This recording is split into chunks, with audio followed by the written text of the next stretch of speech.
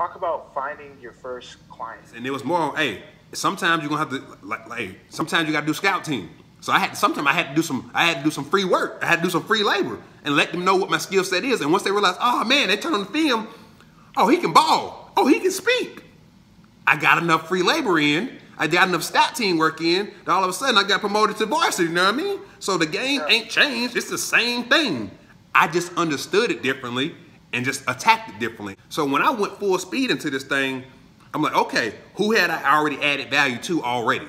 Like I went and tapped into I like to call it your power base. And as an athlete, I believe all athletes got a stage, but all stages aren't created equal.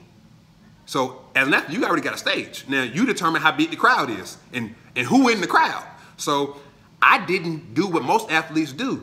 I played at the University of Tennessee, so I knew I was gonna get into sales, and I knew I wanted to be an entrepreneur, so guess what I did? I stayed in Knoxville, where the University of Tennessee is located, versus some guys come from certain situations, certain backgrounds, and you wanna be an entrepreneur, wanna start a business, but you leave your power base and you go back to the crib, and you just left where 107,000 people know you, and the more people that know you, the more numbers you got a chance to go through to help people buy your product or do business with you. So I tapped into my power base. I stayed where I had a brand to a degree at, and then I just shifted how they viewed me. They didn't have to view me as an athlete no more. I changed the perception, because if you perceive different, you receive different, and started letting them see me as an entrepreneur, as an author, as a businessman, and start hanging around people that I can help add value to, that had clients, that had the people that I wanted to connect with, that I could help serve. And as I started to do that, it made it easy for them to see me in a way that I can help add value, and people do business with people they know, they like, they trust. So they already knew of me.